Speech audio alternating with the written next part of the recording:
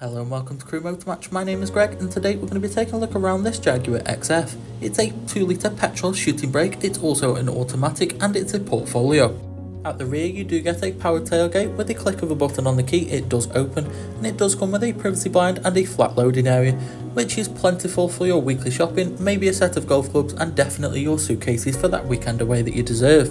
As you can see there, the privacy blind does extend the full length to keep your personal belongings safe. Onto the interior, you've got a very decorative door insert with the Jaguar embossed full leather upholstery, which is very comfortable and also electronically adjustable. The driver, however, is the lucky one that gets to use the full leather wrapped multifunctional steering wheel with controls for the cruise control and also the multimedia functions.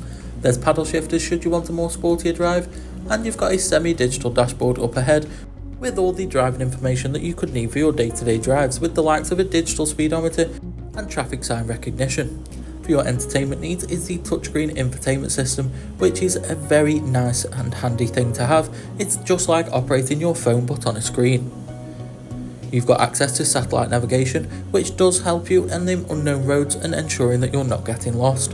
The multimedia section is where you'll find your time. If you are a big music fan, you can connect your phone via Bluetooth and operate that, or you can access the DAB, FM or AM radio.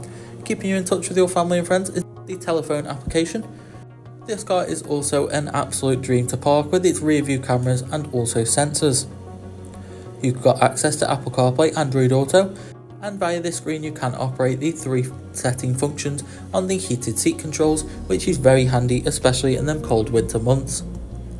Which does lead me on to that climate control. It is a dual zone climate control, which is extremely handy and saves a lot of arguments between the passenger and the driver, as everyone can be at their preferred temperature. It's very nicely laid out. And just below you do get the storage compartment and your automatic transmission, and you've also got this lovely wood effect. Here you can see the driving mode selection. Just by pressing one of those arrows it will operate the dynamic mode, the normal mode and also a comfort mode, and you do get an economical one. Moving back to the centre console, you have got 2 cup holders which can be neatly hidden away if you want to store more personal belongings.